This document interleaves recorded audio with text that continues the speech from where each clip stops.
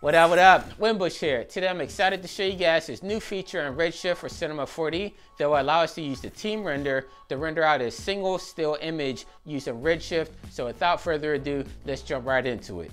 Okay, so let's get started with this little quick tip here. And so just a quick rundown of the scene that I have built here. I'm using some assets from Megascans. I have a barrel here that I just duplicated a couple of times to put into the scene. I have a rock pile. I'm lighting it with just a single HDR file using the dome light. And then for my render settings, what do I have here? Under GI, I just have Radiance Cache. And then I'm using the Radiance Point Cloud as my secondary. So nothing too crazy going on here. The main point of this video is to show you guys with the latest update, the Redshift. Well, actually, this started with version 3.0.14, and they're up to 0.16 now, I believe, at this moment. But with that latest update, we can render out a single frame using TeamRender now. And so if you're not familiar with TeamRender, basically any machine that you have, I mean, you need a Redshift license for each machine, but if you have multiple machines, you can actually use all that power now to render out a single image. So if you do like key art or like high-res post art, this is something that I know a lot of people have been asking for a long time from the Redshift team. And so let me show you how to get this thing going. It's real simple. Like, I have my scene all set up here and everything. All I have to do is go over to my render button, hold down the left click button, and then come over to TeamRender to picture viewer. And that's all it is. Just make sure you have all your machines check marked down here. Click that button there. And if I make this a little bit smaller so we can see what happened here, all the machines that you have hooked up on TeamRender, once they're initiated, they're going to turn yellow, and it's going to take like a few moments for this scene file to get distributed through your machines. So I guess it depends on how many machines you have on your network.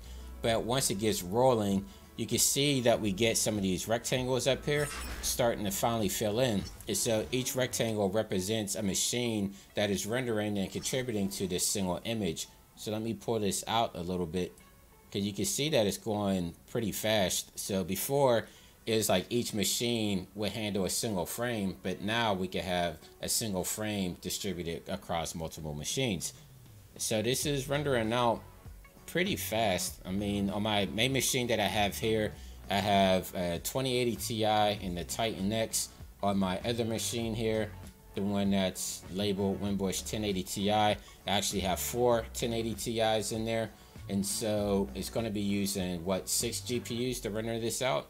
And so I don't do a lot of key art or poster work, but I just thought I'd throw this out there and share this with you guys that, you know, if you do need to render a high-res single image, now you're able to with all the machines that you have. And so, yeah, there we go. That took about a minute 19, distributed across all my networks there. This was a high poly image. I just went for the highest poly with 4K texture maps on here and everything, and then an 8K HDR just to kind of really push it and see what it could do. So, yeah, that's not a bad time at all. A minute and 19 seconds. And so that's basically it right there. So hopefully this did help you guys out. If it did, make sure you leave me a comment down below. I know this is a feature that a lot of people have been asking for a long time. Also, make sure you check back with the channel next week. I'm going to be dropping Advice Episode 2. If you haven't seen Episode 1, make sure you click on my channel link. I had some great guests. I had Matthias from Cinema 4D. I had Ben from B-Motion, Nancy from Metal, and I had Seb from Workbench. So make sure you check out that episode and then come back next week for Episode 2. So until next time, keep creating. I'll catch you on the next episode. Take care.